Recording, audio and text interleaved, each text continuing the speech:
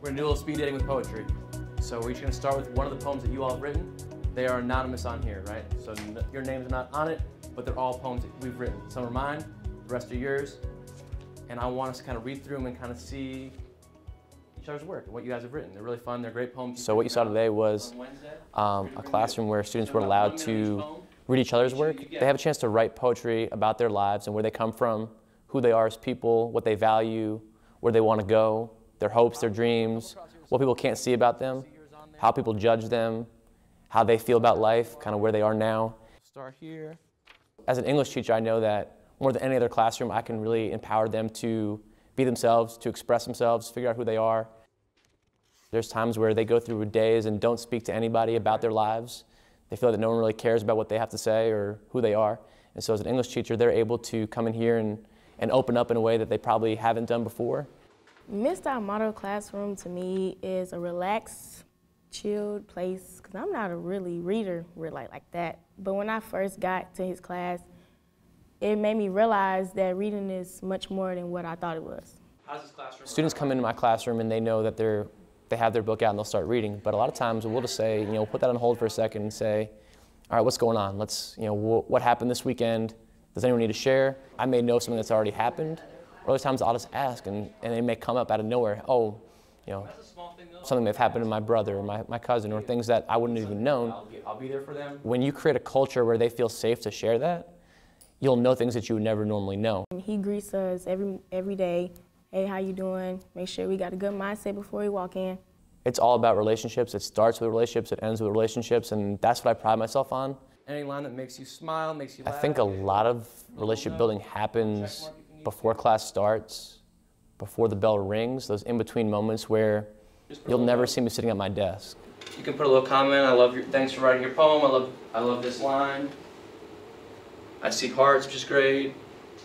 Like if we tell him that a certain topic, we don't understand it or like it, he'll ask the students to help him because we know more about each other than he does.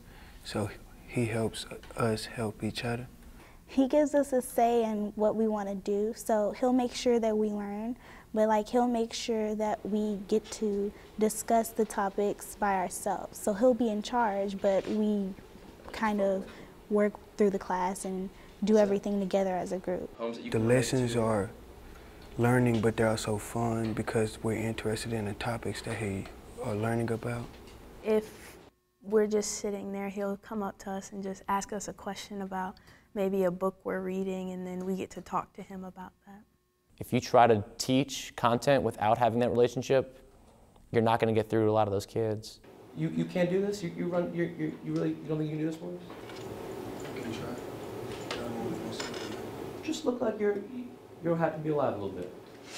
People are going to see this. They're going to think that I've made fun of your dog, or I've made you cry. They're going to think that I've done something. You just think you'll be okay?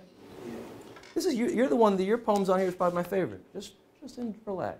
It would be very easy just to put him out. And then what happens? He goes home in the week, especially it's a Friday afternoon, 2 o'clock, and so he spends the last hour in ISS or in the hallway, mad at himself or mad at me or just in an even worse mood. But what happened? No, we stuck with it. We got through it. I didn't think it was going to end sadly though. He had a great time, and he left going into the weekend, feeling good about himself and about life.